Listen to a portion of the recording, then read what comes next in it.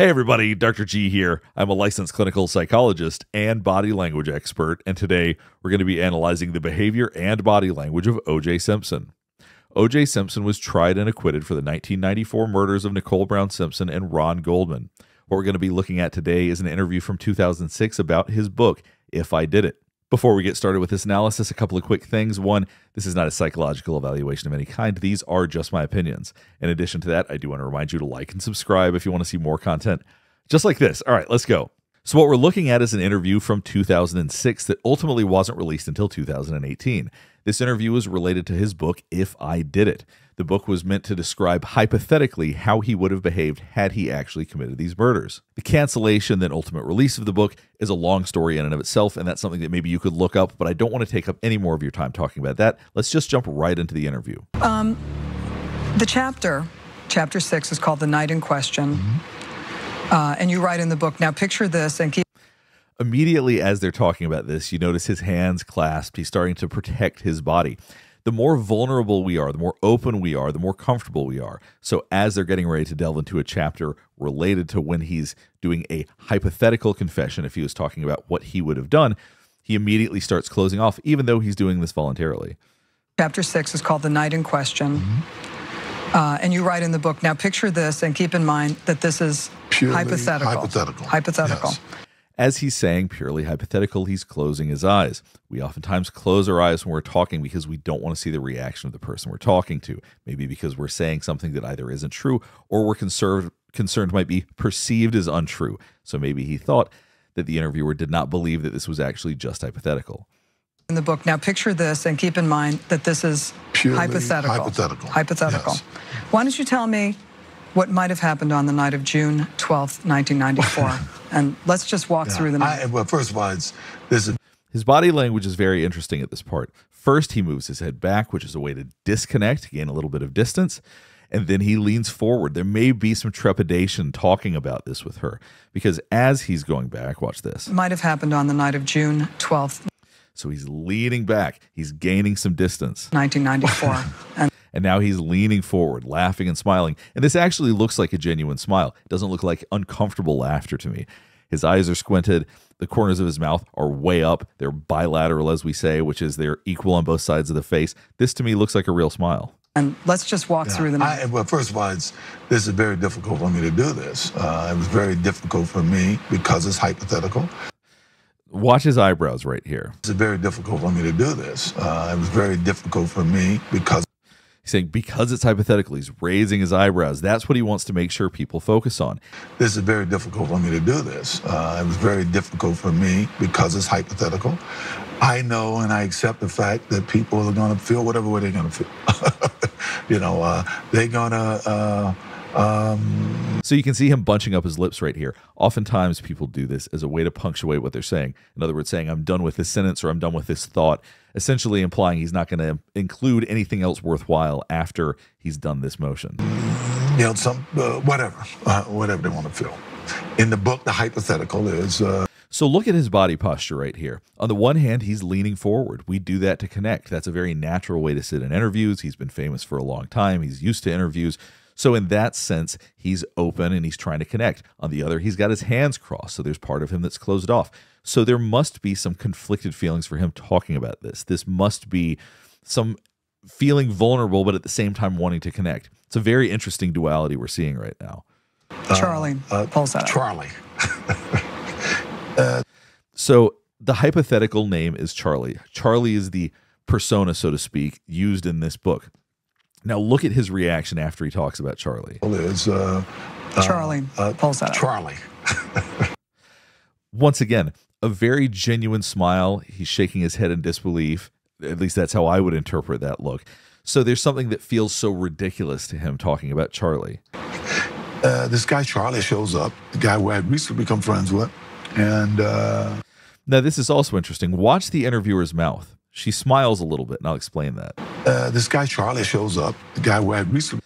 So when people smile and we have good social skills, we tend to smile with them because we want to reflect that feeling. So as a good interviewer, she's probably doing that subtly as a way to continue to try to connect deeper with O.J. Simpson as they talk about this. Become friends with. And I don't know why you had been by Nicole's house, but it told me you would. So you're noticing him squint right here. I don't know why you had been by. So when people do this, oftentimes we're thinking about things that we don't like or we have concern.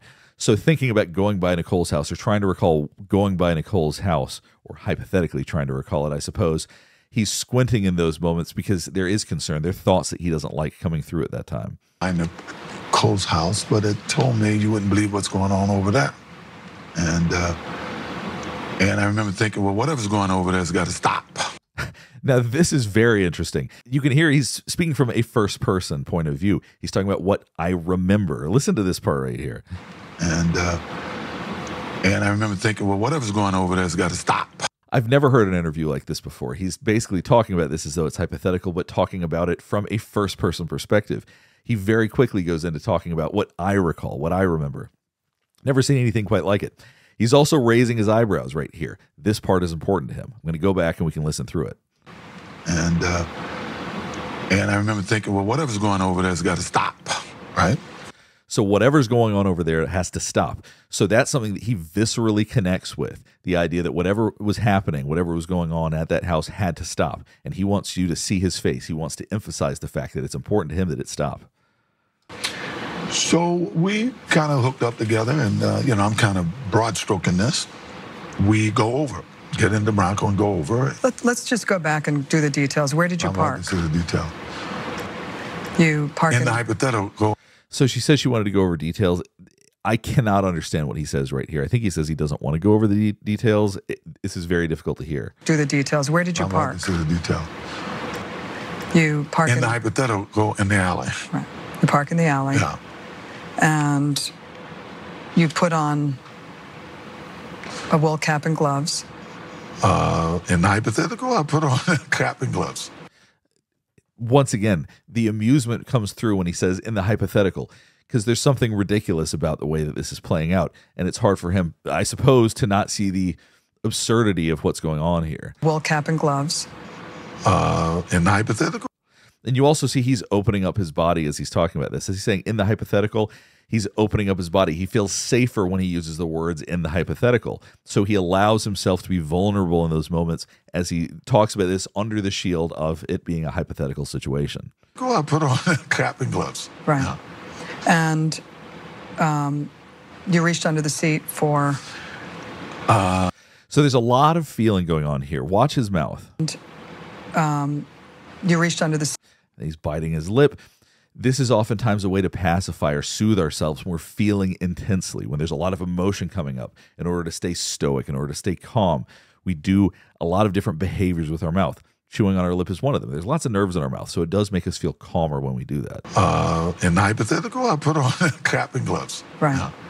And you reached under the seat for...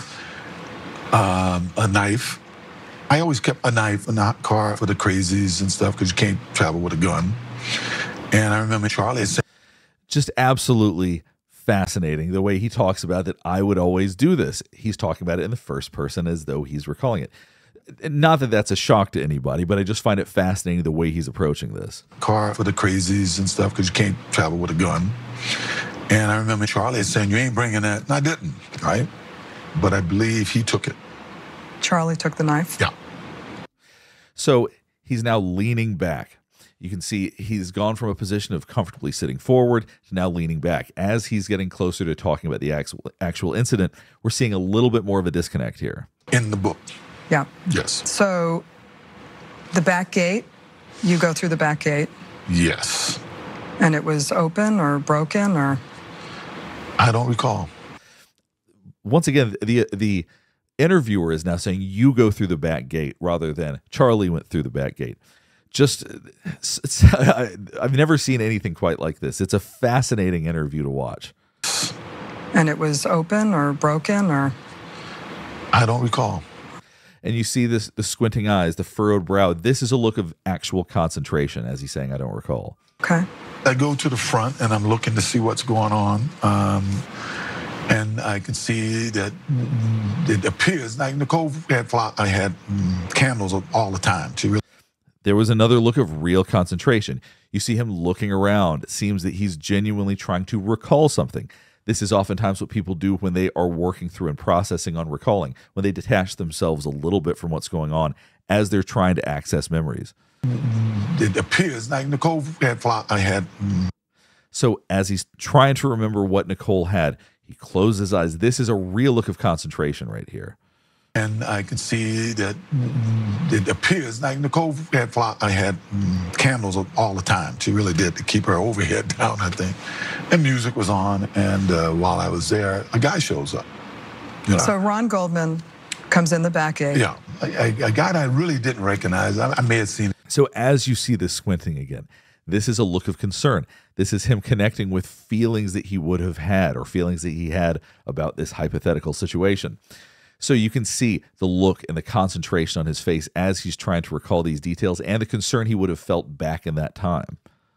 Goldman comes in the back gate. Yeah, a guy that I really didn't recognize. I may have seen him around, but I really didn't recognize him to be anyone.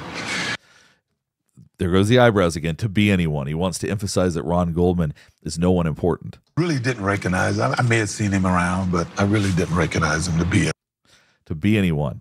So he wants you to hear that part. Anyone. And I, in the mood I was in, I started having words with him. He says to you. Now notice when he said I started having words with him, his chin tucks in. That's a defensive posture. Watch this right here. And I, in the mood I was in, I started having words with him. So you see this facial expression right here, chin tucked down, looking up through the tops of his eyes. He is taking a defensive posture right here. He says to you, I just came by to return a pair of glasses. Judy left them at the restaurant. Yeah, words to that effect, yes. And he was I don't know if I believed it or didn't believe it. It was pretty much immaterial because, you know. So even though he's got his body closed off, he's speaking pretty comfortably, like the movements of the thumbs. He's emphasizing with that. That's not a sign that he's lying or anything like that. It's just emphasizing the story that he's telling right now. I was more concerned about everything that was going on, you know, and was fed up with it, I guess. And you get into a fight. There go the eyebrows again. What he wants you to hear is how fed up he is. You know, and was fed up with it, I guess. And you get into a fight. Nicole comes out. A verbal fight. Got a little loud, and now this is interesting. His body has fully opened up. He's no longer got his hands crossed. So even though you would think that he would be getting more uncomfortable as they get closer to talking about the actual hypothetical murder, he's sitting with his arms much more open. He's leaning back, but he's sitting in a very comfortable position. His legs are open. He's sitting in a dominant stance right now. You can see how broad his arms are. They're sitting on the sides of the chair. So he's not only open and vulnerable, he's also domineering at this point. At that time, Nicole had come out, and we started having words about who is this guy, why is he here, what's going on. And she says, this is my house, get the F out of here. Yes, and so if you're wondering why he's more open now than he was before, oftentimes when we get used to the nerves we're feeling, we can calm down and act a little bit more normal, act a little less defensive. So I think when he initially started talking about this process, he was feeling uncomfortable. He was feeling a little closed off, but he's getting more comfortable. He's getting more open. Which I didn't like because, once again, this is the same person. And if you read the book, you'll see some things that happened in the 2 weeks leading up to this that were very, very irritating, you know. There goes the squinting again as he's talking about irritating, so that's consistent with what we saw earlier. To this, that were very, very irritating, you know. And I think Charlie had followed this guy in, wanted to make sure there was no problem, and he brought the knife. As things got heated, I just remember Nicole fell and hurt herself, and... This is a real look of concentration. So he really is truly trying to recall something. He's truly trying to think through this. This looks like genuine concentration to me. This guy kind of got into a karate thing. And when we're recalling things, when we remember something, we tend to pantomime it a little bit when we're really emotionally connected to it. So as you can see, he's talking about this karate thing. He's moving his hands. He's getting into it as he's describing it, as he's seeing it in his mind's eye. And this guy kind of got into a karate thing. And I said, well, you think you can kick my ass? And I remember I grabbed a knife. I do remember that portion, taking a knife from Charlie. And to be honest, after that, I don't remember, except I'm standing there and there's all kind of stuff around and what kind of stuff? Blood and stuff around. So he raised his eyebrows after he said that. There's all kind of stuff around. Interestingly, he seems to want to bring attention to his face right now. I know I've talked about him raising his eyebrows quite a lot, but that's something that he does pretty consistently. And when we do that, we want people to pay attention to us. So as he's talking about this, it seems to be that he wants people to hear exactly what he's saying right now. Stuff around and what kind of stuff? Blood and stuff around. So you can see when he said blood, watch this right here. What kind of stuff? Blood. So you can see he's looking away right now. Now, this is very brief, and I don't want to overemphasize when people look away, but this is very distinct for him. So as he was talking about blood, he looks away from the interviewer because it would be so intense to talk about that while looking them directly in the eyes. And this may be something that's just got too much emotion behind it. And what kind of stuff? Blood and stuff around. I hate to say this, but this is... So he's laughing in a very genuine way right now. This appears to be the face of someone who is genuinely amused. Now, people can laugh uncomfortably sometimes. It tends to be a little bit briefer than this. But as he's talking about something so grave and something so awful, he does seem to be expressing some joy right here. What kind of stuff? Blood and stuff around. I hate to say this, but this is hypothetical. I'm sorry. Right. I know we got to back up again. Right. That's okay. I'm going to back up. So it also shows that the gears are turning as he's talking about this, that the idea of saying this, maybe it brings relief. It clearly brings some degree of amusement. And maybe this is something that he's wanted to be able to say for a while. So saying this out loud seems to have brought forth a wellspring of joy from him. Maybe it's just an immense amount of relief and amusement that he's saying this in an interview. Blood and stuff around. I hate to say this, but this is hypothetical. I'm sorry. Right. I know we got to back up again. Right. That's okay. I'm going to back up. This is hard. This is hard. I know. I'm going to back up to try to make people think that I'm. I know. You wrote in the book, I had never seen so much blood in my life. Yes. Now look at his chin right here. He's very open right now. This does not seem to make him feel threatened at all. Covered. You're covered. The scene. Can you describe? You saw the little tongue flick right here. Watch this. Covered. You're covered. The scene. So when we do that, sometimes it's because we're getting excited. Sometimes it's because we're getting anxious. He could be feeling either one, but talking about this is bringing forth real emotion.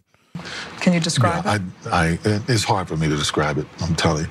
I don't think any two people could be murdered the way they were without everybody being covered in blood.